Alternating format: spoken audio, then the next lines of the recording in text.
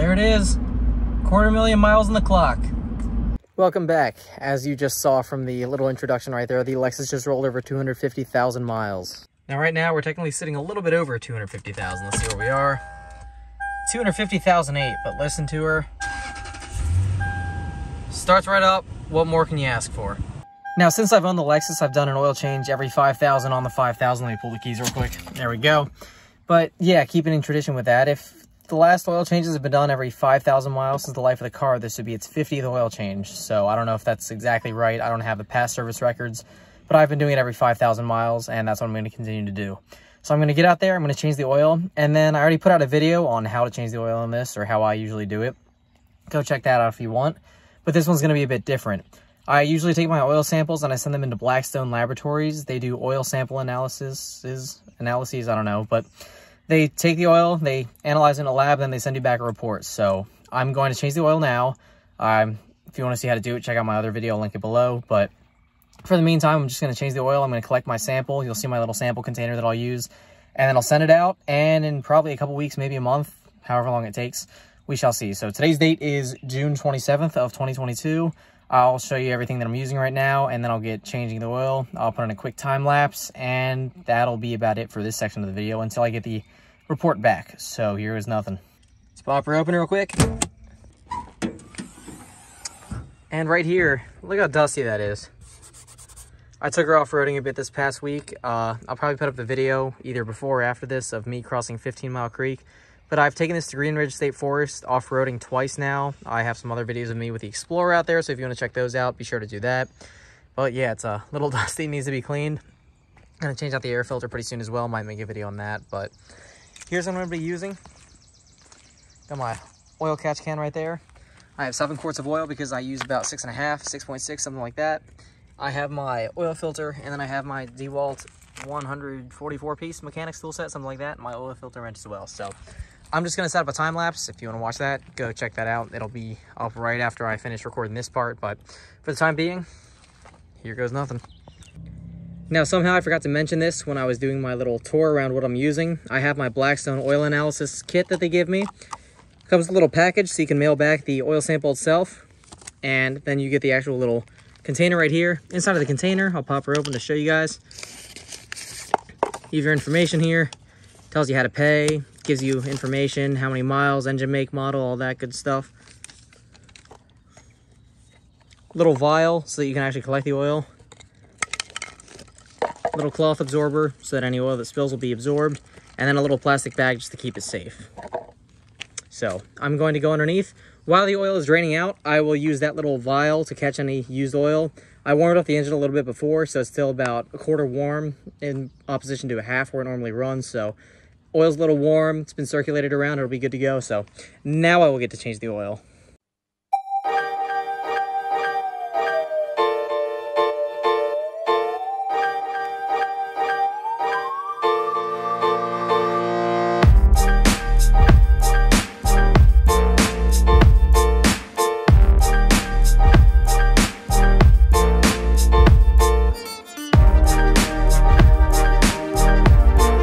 Now I'm working here, fighting daylight, going as fast as I can, but I just wanted to hop underneath and show you guys this. Check that out. That oil filter is caked in dirt. Like caked. Like I've never seen an oil filter, sorry, trying to get it. Let me use the other camera. With that much dirt on it. Look at that. Nice. Anyways, back to oil change.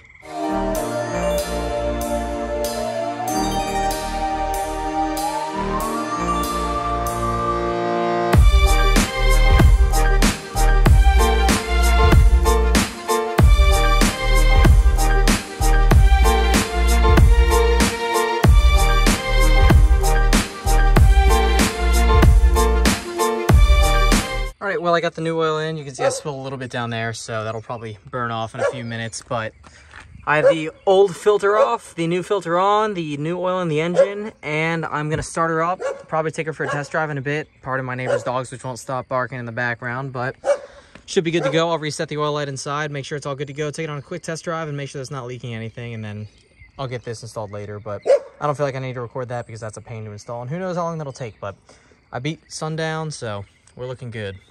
I have my little oil collection vial here. You can see that it's all filled up, so I'm going to package that up as well once I go back inside and make sure that it's good to mail out. I'll mail that out tomorrow. In the meantime, I just reset the oil light over there, so there's no more maintenance required light on. Let me start her up real quick. And barring any major issues, I'm going to inspect for leaks, just let it run for a little bit, make sure that nothing happens. I'll get the skid plate back on, I'll take it for a test drive, and like I said, as long as nothing happens, the next part of this video will be whenever the oil sample comes back. So I'll package it up, I'll mail it out tomorrow. Today is June 27th, 2022. I will report back once I get the report.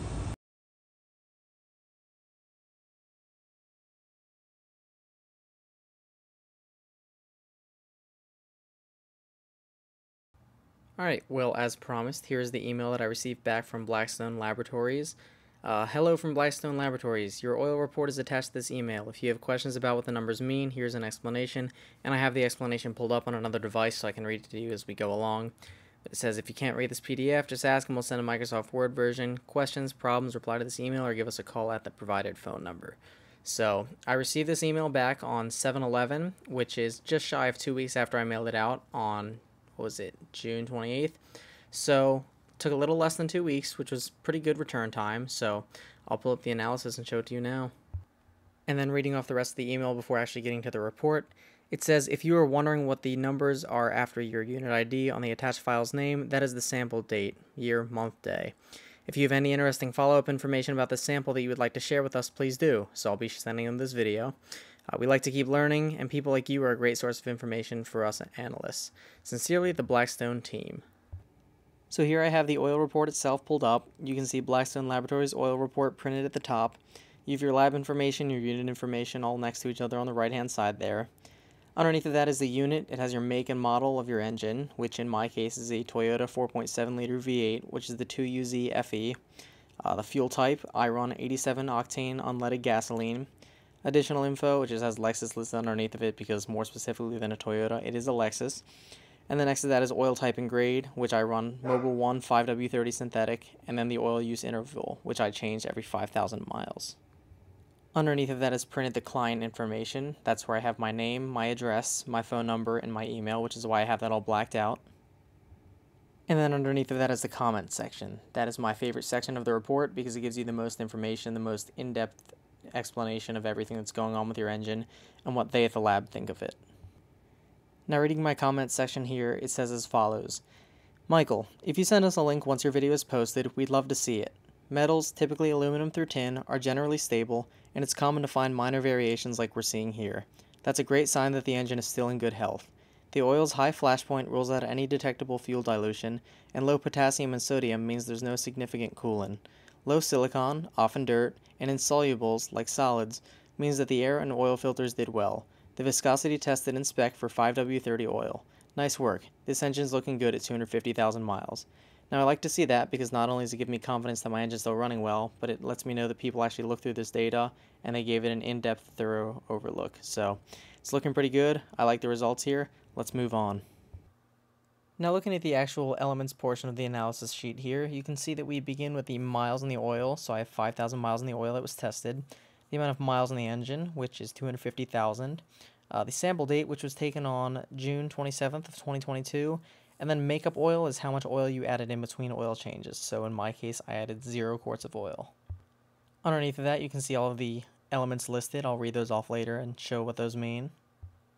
Next to that is unit and location averages, which in my case, since that's my oil being tested every single time, it gives the averages between all the tests that I've given. So you can see my previous results there on the right 3 columns. And then the far right column shows the universal averages, so it shows the average wear for all of the samples that have been seen in this type of engine at Blackstone Laboratories. Now you can also see on the left that elements are listed in parts per million. Now as I had mentioned before, elements are listed in parts per million in this test. According to Blackstone's website, it says this list shows the most common sources of elements in gasoline or diesel engine oil. Following each element is a description of where it comes from. They're grouped by category. So I'm looking at their actual report explanation next to me. I'm reading them off as I go along, so you'll be able to get a good understanding of what everything means, because it's a little hard to interpret if you don't know. So I'll go through each element, and then I'll explain where it comes from and what the results are telling me. So first off is aluminum, coming in at 3 parts per million, and from here on out I'll just give the numbers, so I'll just say 3 instead of 3 ppm or parts per million. So 3 is my average, and it was also my result from this test, and the universal average is 3 for this engine. So it's looking pretty good, it's looking like it's in good shape, and it says that aluminum can come from pistons, bearings, cases, heads and blocks, and then in motorcycles, the clutch assembly and transmission components. As far as chromium goes, you can see that comes in at 0 across the board. I've never had any chromium detected in my engine, and the universal average is 0, so that's a good sign. It says that chromium comes from rings, a trace element in steel. Iron is also a trace element wear metal. Iron, my results came in at 4 compared to my unit average of 7, so it's lower than normal. And the universal average is 8, so it's looking pretty good in that case. Iron comes from cylinders, rotating shafts, the valve train, and any steel part sharing the oil, and in motorcycles it can come from transmission shafts, gears, and bearings. Copper is another element that came in at 0. You can see that my universal average is 2 for this engine, and that my unit average is 1. So it's looking pretty good that it came in at a solid 0. And it says here that copper comes from brass or bronze parts in the engine, copper bushings, bearings, and oil coolers. Lead is once again another element that is reading 0 across the board. I've never had any lead found in my oil, and 1 is the universal average, so it's also looking pretty good. Lead comes from bearings, leaded gas, and fuel additives. I've never added many fuel additives to my engine, and I don't run leaded gas, so I'm not very surprised by that. Tin, once again, I'm reading 0 across the board, and the universal average for all those engines is also 0. That comes from bearings, bronze parts, and piston coatings, which is rare. I'm skipping 1 to keep in line with the wear metals. Nickel is also a wear metal. That comes from trace elements in steels, platings on some cylinder types, and once again I'm reading 0 across the board, which is once again a good sign. Skipping down again, I'm reading silver. Silver is once again reading 0 across the board, a good sign because that's less metal wear on the engine, and that comes strictly from your bearings. Moving down to titanium, all of my results have been 0 across all of my tests and my universal averages, and this test included, and the universal average is a 2. Titanium comes from some intake valves and connecting rods, aftermarket parts, and oil additives. Once again, I have 0 oil additives in my engine, and I have 0 aftermarket parts in my engine, so I'm not too surprised by that one either. That's it for all the wear metals. Moving on next is the contaminants. Next, I'll read over the contaminants in terms of elements found in the engine. We'll start with potassium.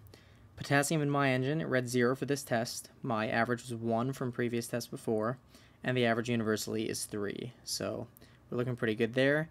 And it says that potassium can come from antifreeze or additives in some oil types. Next up is sodium. My reading came in at 5 compared to my previous average of 9, so this test is looking good compared to before. But the universal average is 35, so I'd say that 5 instead of 35 or 9 instead of 35 is looking pretty good. Sodium comes from antifreeze as well, additive in some gasoline engine oils, and seawater in marine engines, which this is in marine engines, so I don't have to worry about that. My average is looking pretty low, so I'd say I don't have to worry about much there. And lastly, for the contaminants, we have silicon. My result this time was 12 compared to a previous average of 10, so my result is a bit up since last time, but I put in a new air filter, so hopefully that should take care of it. But it's still lower than the universal average of 14. So it says that silicon comes from airborne dirt escaping air filtration, which, like I said, I put in a new air filter, which should help. Sealers, gaskets, sand-casted parts, spray lubricants, antifreeze inhibitor, or oil additives. So my guess would be the airborne or dirt getting inside, because I did do a decent bit of off-roading the last 5,000 miles.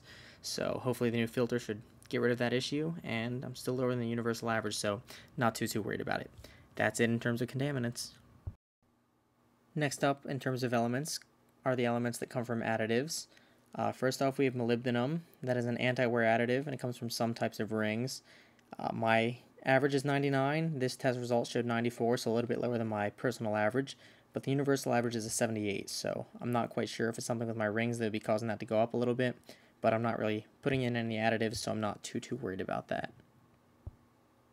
Next up is manganese.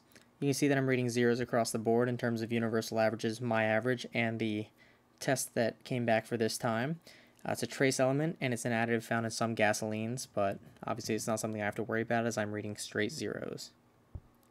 Next up for the additive elements, we have boron. I read 40 for this test. My average is 46, and the universal average is 50. So it was lower than both the universal average and my typical average. And it is a detergent dispersant additive. It has antifreeze inhibitors, and so not too worried about that, as my results came back once again looking lower than average. Next up we have calcium. My result for this test was 707. My average is 987, which isn't looking too bad given that the average is 1,632 parts per million. So it says here that calcium is a detergent / dispersant additive, but once again I'm looking far lower than average, so I'm not too worried about that. Following calcium is magnesium. I read 710 for this test. My average is 616, so it's pretty high compared to my normal. And then the average is 393, so I'm really not sure why I'm rating so high in terms of magnesium. Once again, I'm not any kind of chemist or engineer or anything along those lines that works with chemicals on a daily basis, but it is a little concerning there almost, but it's not too bad because it's still running all right, and the general comments still said that everything's looking good. I don't know if that's because of my oil or the gasoline that I use, but yeah, I'm honestly not 100% sure there. Phosphorus is the next additive element. It says that phosphorus is an anti-wear additive. My test result for this time was 692, my average is 661, and the tests from universal averages show 673 is the average, so it's not too high above average, it's right around average, so I'll take it. And last up for the additive elements is barium. It says that barium is a detergent / dispersant additive used in some synthetic oils. I read 1 part per million compared to my average of 0 and the universal average of 0, so 1 over the average being 0. I'm not too worried about that. That's it for the additive elements. Now last up is the section at the bottom that I just scrolled to that shows you the properties of the oil. The test in the properties box on the left shows the physical condition of the oil, and then from left to right it has the past samples, and then it has what the values should be. So looking at the properties, we have viscosity, flash point, fuel percentage, antifreeze percentage, water percentage, and insolubles percentage. Viscosity is to deal with the state of being thick or sticky. In this case, it'll be with how well the oil does flow or does not flow. So looking at it in my case, the value should be between 56 and 63, and mine comes in from this test at 57.4, which is right where it should be. The next value there is the flash point in degrees Fahrenheit. My flash point was over 395 degrees, and the value should be over 385 degrees, so it came in right where it should be. And according to Google, in case you're unaware, the flash point is the temperature at which a particular organic compound gives off sufficient vapor to ignite in air, so it's good that mine's higher than it should be. According to Blackstone's website, it says if fuel is present in the oil, the viscosity in the flash point will often be lower than the stated line in the values should be column. A high viscosity may show oil oxidation or high levels of soot, and it can also show an oil additive in use, which is good that mine came in right in the values where they should be. Now next up is fuel percentage. According to Blackstone's website, it says that this indicates the amount of volatile fuel dilution found in the oil, which I think that's kind of self-explanatory, but my fuel percentage came in at less than 0.5%, and the value should be less than 2%, so I'm satisfied with how that came in. The antifreeze percentage, according to Blackstone's website, says that this indicates the amount of antifreeze found in the oil. A question mark means we found possible traces of coolant, but not enough to definitively say that it's there, so fortunately I had no question mark, and fortunately I had no value in that column, and it seems that I never have read anything in that column, so I'm not leaking any antifreeze into my engine oil, which is great to hear. The same goes from the water percentage. It says this indicates the amount of water found in the oil. Once again, I read flat zeros, and I never have read anything above that, which is great to see. It means that there's no water getting in my engine as well. Last but not least is the insolubles percentage category. Blackstone's website says, insolubles are solid material present in the oil. They are typically free carbon from the oxidation of the oil itself, along with the blow-by past the rings. So my insolubles percentage came in at 0.1%. That's good compared to the 0.6% that it should be underneath of, and my past results are also within specs, so that's great to see. So there you have all the information covered in a Blackstone Laboratories oil analysis report. That shows how the oil is doing in my case on a 250,000 mile Lexus GX, and I'm pretty happy to say that it's holding up pretty dang well. The engine's still running strong, it still feels like it's running strong, still feels like it has adequate power, so overall I can't complain, but it's always nice to have a breakdown and have the experts look at it just to make sure they think the same. So once again, I got that from Blackstone Laboratories. I'll link their website down below because I can't remember what it is off the top of my head. Tests for $30. You can request a kit free online, and they just send you a little test kit with information, instructions on how to use it. It's pretty simple to do. You can just do it, or you can drop it off and have a shop do it. I've done that before as well, but once again, it's a super simple, easy process. I hope this video gave you some insight onto what the tests entail of and how much they can show you, and how a 250,000 mile Toyota engine is still running like it's brand new. So I'm glad to see it's running all right. I hope this information was helpful, useful, however you may see it. So thank you for watching. I enjoy it. I appreciate all the support that my channel's been given, and hopefully we have many thousand more miles to come from the Lexus. So thanks again for watching. Any questions, comments, leave them below, and hopefully I can answer them.